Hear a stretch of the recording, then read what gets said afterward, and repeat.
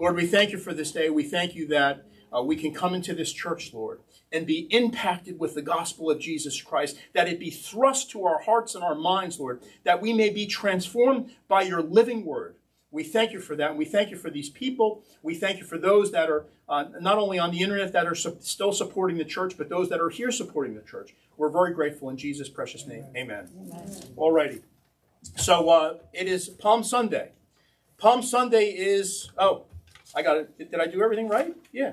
Okay, I'm in the sermon, right? I'm looking at the clock, and I'm thinking I got 15 or 20 minutes to get this sermon done, which is probably not going to happen, so I'll just expedite the sermon.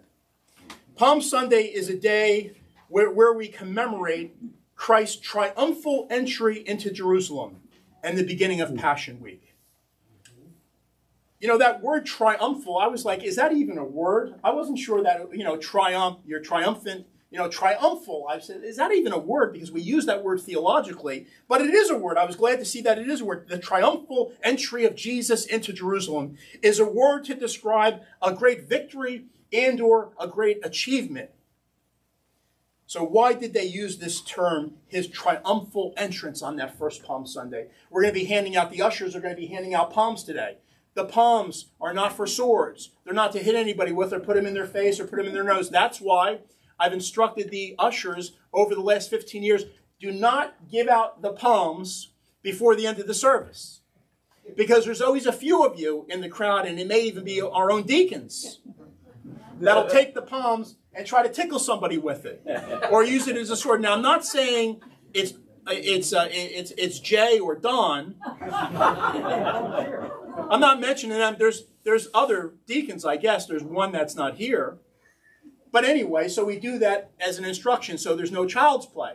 But the palms are representative of when Jesus came into Jerusalem, and they're putting down the palm trees, right? They're putting the palms down, the cloaks down to honor the king. So the palms are representative of honoring the king on Jesus' triumphal entry into Jerusalem. It marks him as being hailed as the Messiah, the leader that will free Israel from Roman authority.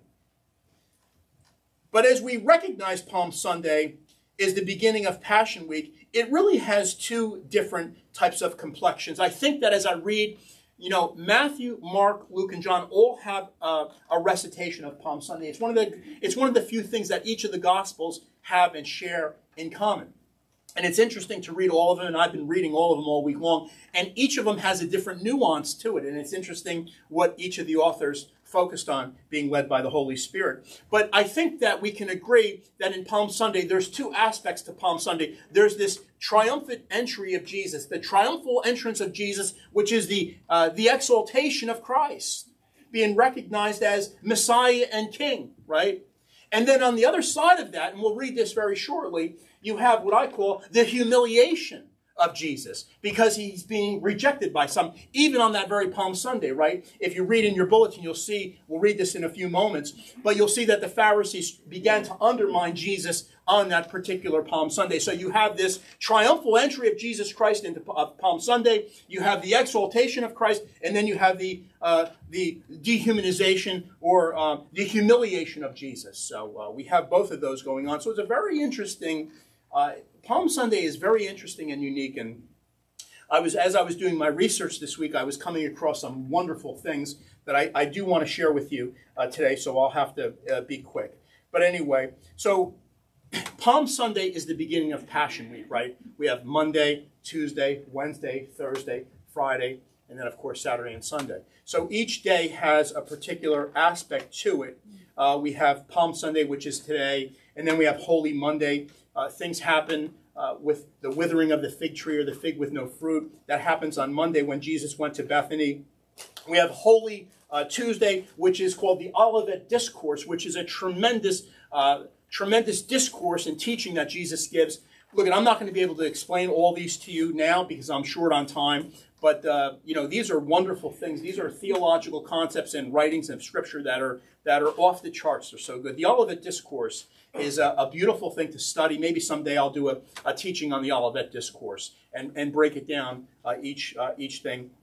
Also on Monday, we believe that Jesus went in and cleared the temple. Remember when he went in and turned over the money changers and said, you've taken my house of prayer and turned it into a den of thieves. There's a lot of things going on in the last week of Jesus' life. This is Passion Week, right? We should have passion for Christ this week, right? I mean, Passion Week, this is the last week of Jesus' earthly existence until after the resurrection, where he's in a transformed way, right? And then, of course, he's there for 40 days and then he ascends to heaven. So this is the last week of his earthly life. As a human being, as a man, the God-man. Fully God and fully man. Blood and bones. And he felt the things that you feel. He felt the pain and rejection and separation. Anything that you've ever felt in your life. Jesus went through this, the Passion Week. It was his passion for God and his passion for you. Those are the things that led him to the cross. His passion for God and his passion for you. Don't ever forget that. Individually and collectively. He knows the plans that he has for you. He has plans of prosperity for you and blessings. Spiritual blessings. So we have that going on Monday. Tuesday is the Olivet Discourse. Holy Wednesday, they talk and they remember the Judas trading on Jesus and turning him in. Then Thursday is Maundy Thursday, and it's the Last Supper, celebrated the Last Supper of Jesus with the disciples. Then, of course, Good Friday is the crucifixion. And then Holy Saturday, we talk and we remember. Now, this is a very interesting thing. I'm not going to open up that can of worms or that Pandora's box. Let's just call it the time in the tomb. Let's just call it the time in the tomb on Saturday, because a lot of things could have been going on in the time in the tomb. And then, of course, Easter Sunday is Resurrection Sunday. So that's what we have as far as Holy Week is concerned. Now, all four Gospels talk about Palm Sunday as Jesus' triumphal entry into Jerusalem. I've used Luke's narrative because I think Luke's narrative is very interesting, and we'll be able to unpack that very shortly and very quickly. But he mentions the Mount of Olives, and the reason I chose Luke's Gospel is a secret. But I'll tell you why I chose Luke's Gospel and recitation of the triumphal entry of Jesus on Palm Sunday. Because he mentions the Mount of Olives, which is very significant. And if I can teach you one thing today and circumvent my whole sermon and try to break it down, it's the significance of the Mount of Olives. It's not what you think it would be. So the question is this: why is there a reference to the Mount of Olives in this particular reading? So I'm going to read this to you. If you turn to your bulletin and turn on the back of it, it's a fairly lengthy recitation of Jesus' triumphal entry into Jerusalem, which references the first Palm Sunday. It's different than what I read to you when I first started the church service. This is found in Luke. I read to you what was found in Matthew. And it's Luke 19, verses 28 to 44. After Jesus had said this, he went on ahead, going up to Jerusalem. As he approached Bethpage and Bethany at the hill called the Mount of Olives, he sent two of his disciples, saying to them, "Go to the village ahead of you, and as you enter it, you will find a colt tied there, which no one has ever ridden. Untie it and bring it here. If anyone asks you, 'Why are you untying it?' say, 'The Lord needs it.'" Those who were sent ahead went and found it just as he had told them. As they were untying the colt, its owners asked them, "Why are you untying the colt?" They replied, "The Lord needs it." They brought it to Jesus, threw their cloaks on the colt, and put Jesus on it. As he went along, people spread their cloaks on the ground. When he came near the place where the road goes down the Mount of Olives, the whole crowd of disciples began joyfully to praise God in loud voices for all the miracles they had seen. "Blessed is the King who comes in the name of the Lord. Peace in heaven and glory in the highest." Some of the Pharisees in the crowd said to Jesus, "Teacher, rebuke your disciples." "I tell you," he replied, "if they keep quiet, the stones will cry out." Amen. What a beautiful recitation. But let me explain to you the theological things to Palm Sunday. These are the things that we read and study as theologians on our own. We usually don't bring them forth oftentimes because they're a little complicated, and they're even complicated for us. So I'm still processing some of this information that I'm sharing with you. But Palm Sunday contemplates two Advents. Let me tell you what I mean by two Advents. We all know Advent season. When is Advent season? It's during Christmas, right? We are awaiting the birth of the King. And on Christmas Day, we celebrate Christmas Day. It's the birth of Jesus. It's the birth narratives of the little baby in the manger. That's the Advent. The advent of the King, the advent of the Savior of the world. Salvator Mundi, Savior of the world. That was an Advent. Palm Sunday contemplates two Advents. The advent of Jesus' triumphal entrance into Jerusalem as King. It's an Advent. They've been waiting and expecting Jesus, the Messiah, to come to Jerusalem. And there's a very interesting scripture you may not know. It says here, I tell you, if they keep quiet, the stones will cry out. Do you know why that's said? Because if people did not offer praise to Jesus in his triumphal entry on that first Palm Sunday, the buildings and the stones and all of Jerusalem would have worshiped the King as the advent of the Messiah comes into Jerusalem. It's a powerful moment. It's an important moment, but it also contemplates a second advent. And the second advent is the return of Jesus Christ. Because he mentions the Mount of Olives. And the Mount of Olives is where Christ will return. It's by no accident. But because Luke mentions the Mount of Olives, because Luke understands the prophecies in Zechariah. And the prophecies of Zechariah spell all this out. So it's not by happenstance that Jesus happens to be standing on the Mount of Olives as he's saying these things. Because he's going to return to that very place.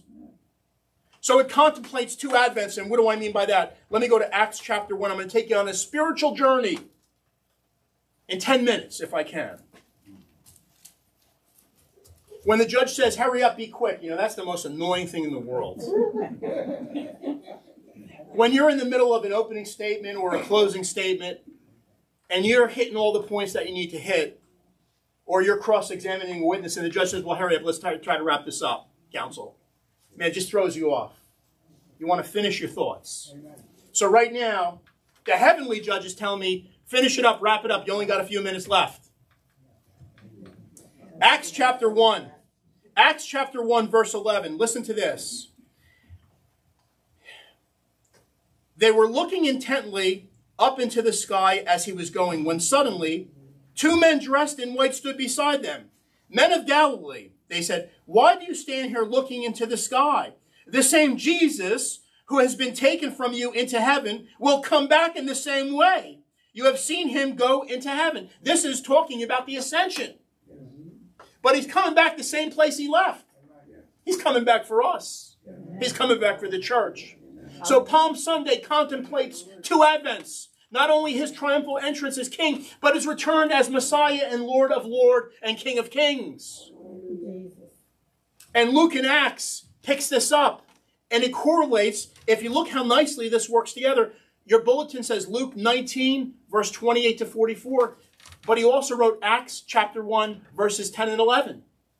Why? Because he knew the Spirit placed upon him, and he knew it opened his eyes, and he was reflective. And he looked into the perspective of the Old Testament. So in Palm Sunday, in a way, it's a spiritual journey, right? And although you can't see my notes and you can't see what I wrote, and I won't get to it all, it's almost like present day Palm Sunday, when Jesus' triumphal entry into Jerusalem, right? We have that moment in time, right? And during that moment in time, we're also looking back to the Old Testament prophecies about this Messiah riding on a colt entering Jerusalem, right? So you have that present moment. Then you have historically what had happened, and then you have prospectively what will happen. I mean, it's a masterpiece. Amen. The writings of Palm Sunday are so complex and so layered, I could stay here from now until next week telling you all about it. It's that complicated. The mind of God, the plan of God is wonderful. Palm Sunday is a wonderful day to give thanks and praise to our Lord and Savior, Jesus Christ. Hosanna in the highest. Hosanna in the highest. So when we look at this, and we look at these two Advents, and we look at the exaltation of Jesus Christ as exalted as King, and we look at his humiliation that he's rejected, look at these Pharisees. Hey, Peter and everybody else, tell them disciples to be quiet. Why are they doing this? Why are they putting down their cloaks?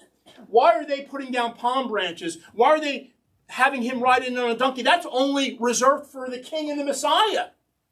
This is out of balance, they're saying, right, the Pharisees. Well, the reason is he is king and Messiah. And they're doing what's appropriate, and they're doing what Old Testament scripture has referenced and prophesied, that when the Messiah comes into Jerusalem, this is what's going to happen. He's going to be on a donkey. People are going to be waving palm branches. They're going to be putting their cloaks on the road and putting palms on the road, because the entrance of the king, the triumphant entry or triumphal entry of the king, is upon Jerusalem. And if the people didn't worship the Lord, the rocks would. And Jerusalem would cry out. I would have loved to have seen that or heard about it, right? There's sounds coming from the buildings. The stones and the rocks are making noises. They're moving.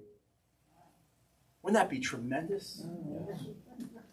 Jesus said, if they didn't worship me, the rocks would.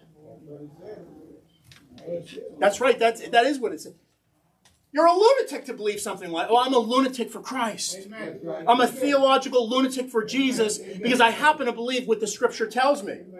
And if Jesus says the rocks would cry out if they didn't worship me, then that means those rocks are going to have some good voices like the worship team. That's right. They're going to worship him. So Palm Sunday, Jesus is contemplating the course of events. He's contemplating in his mind Palm Sunday and Easter Sunday and everything in between. And he's contemplating what he's going to have to go through. He knows now it's the beginning of the end of his earthly ministry, but it's the beginning and the reconciliation of all humanity. If this could be accomplished, and when I talk to other theologians, and they ask me, well, the cross, his crucifixion, that was all set. That had to happen.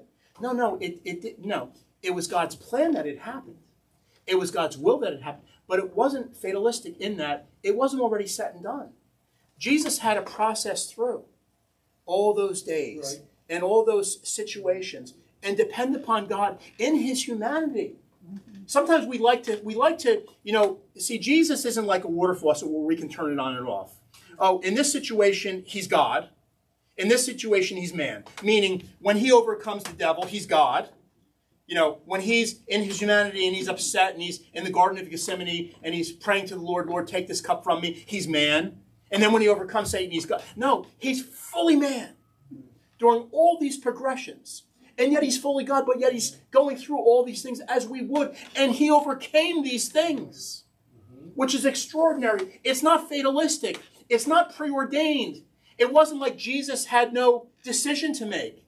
He was making decisions each and every day all through Passion Week. And look at what this says here. When he's talking about, look at what the prophet in Zechariah says. It's very interesting because Luke mentions these things. Look at what is written in Zechariah chapter 9 at verse 9. Rejoice greatly, O daughter of Zion. Shout, daughter of Jerusalem. See, your king comes to you, righteous and having salvation, gentle and riding a donkey on a colt, the foal of a donkey. Hundreds of years before the first Palm Sunday, this is being prophesied. And then another one. What a beautiful this. Look at this one. Let me just read this for you very quickly. Zechariah 14, verses 1 to 5. This is a prophecy. A day of the Lord is coming when you will plunder be divided among you. I will gather all the nations to Jerusalem to fight against it. The city will be captured, the houses ransacked, the women raped. Half of the city will go into exile, but the rest of the people will not be taken from the city. Listen to this, though. Then the Lord will go out and fight against those nations, as he fights in the day of battle. On that day, his feet will stand on the Mount of Olives, east of Jerusalem, and split the Mount of Olives will be split into from east to west, forming a great valley, with half the mountain moving north and half the valley moving south. You will flee by mountain valley, for it will be extended to Ezel. You will flee as you fled from the earthquake in the days of Uzziah, king of Judah. Then the Lord my God will come, and all the holy ones with him. This is the second advent of Christ, his return. It's not Palm Sunday they're contemplating here. Palm Sunday was already prophesied. I just read that to you a few verses ago. This is the second Advent that Palm Sunday contemplates. Palm Sunday contemplates two Advents. His triumphal entry into Jerusalem as King and Messiah, and it contemplates his ultimate return to us and the church and the world. And it will be at the Mount of Olives, right where he prophesied and right where his triumphal entry was when he was standing there and he ascended into heaven. Beautifully done. Beautifully done, Dr. Luke, under the inspiration of the Holy Spirit. I would say to Luke, what has, uncloaked these things to you? How did you know this? And he would say, by the power of the Holy Spirit. Let me end this. I'm going to end here. What a botch job this is, because I've got 12 pages of notes and I'm just trying to go from the top of my head. So I hope you learned at least something today. The two Advents of Palm Sunday. His triumphal entry and his ultimate Advent and return, right? But let me read this to you. This is beautiful. I want to end here. The Gospel of John is highly Christological. The most Christological book we have in all the Bible, meaning Christ is exalted to preeminent positions. And John's recitation of Palm Sunday is a little bit different than everybody else's. And he captures something. He captures the humanity of people and also the disciples. And I want to use this to encourage us to have faith in God. And this week is so special. We should all be contemplating what he did for us this whole week. And each day there's something that went on. You can read your Bibles and find out each and every day what went on. But listen to what John writes. And this is the triumphal entry. This is his recitation of Palm Sunday. The next day, the great crowd that had come for the feast heard that Jesus was on his way to Jerusalem. They took palm branches and went out to meet him, shouting, Hosanna! Blessed is he who comes in the name of the Lord. Blessed is the King of Israel. The triumphal entrance of the King. Blessed is the King of Israel. Jesus found a donkey and sat upon it, as it is written, Do not be afraid, O daughter of Zion. See, your king is coming, seated on a donkey's colt. At first, his disciples did not understand all this. Only after Jesus was glorified did they realize that these things had been written about him and that they had done these things to him. Their eyes were opened, and they realized that their friend, this prophet, this miracle worker, this great man, this gentle, beautiful man that they did terrible things to. Terrible things to.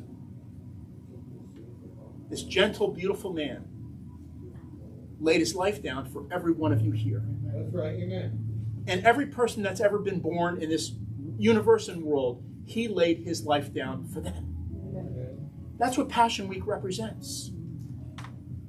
They didn't understand this at this time, but we do now. We understand the significance of Palm Sunday, the two Advents, his triumphal entry into Jerusalem, and his triumphal return for us. Amen. Let's pray. Lord Jesus, we thank you for this day, and we thank you that we can hear this word of God. We can hear and understand the significance of Palm Sunday and how that event that happened 2,000 years ago is as relevant today as it was yesterday. We thank you and praise you in Jesus' name.